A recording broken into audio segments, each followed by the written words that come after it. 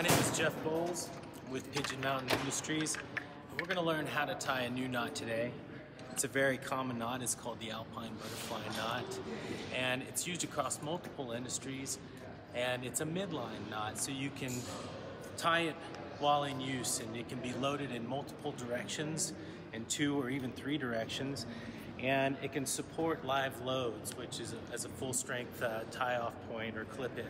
And it can also be used in hauling and so many other uses that it's hard to talk about all of them, but we'll just get to show you how to tie the knot, and you decide how to use it. Okay. So to tie our Alpine butterfly knot today, we're going to use PMI Extreme Pro rope. This is an 11 millimeter 32 carrier polyester sheath rope with a nylon cord. It uses our proprietary process, which is called Unicore, which bonds the sheath to the core to reduce sheath slippage and also increase safety of the rope in case the rope gets damaged. This has a minimum breaking strength of 8,888 pounds, which is 39.5 kilonewtons, so it's very strong rope.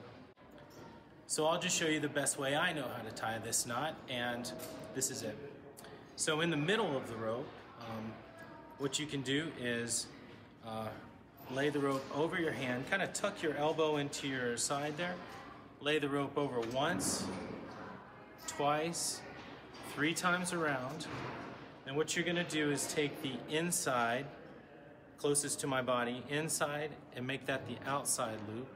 Then again, take this inside loop and make it the outside loop while pulling a little slack through, and then grab it and pull that through the hole in the center. And it looks the same every single time. It's easy to recognize when it's tied correctly.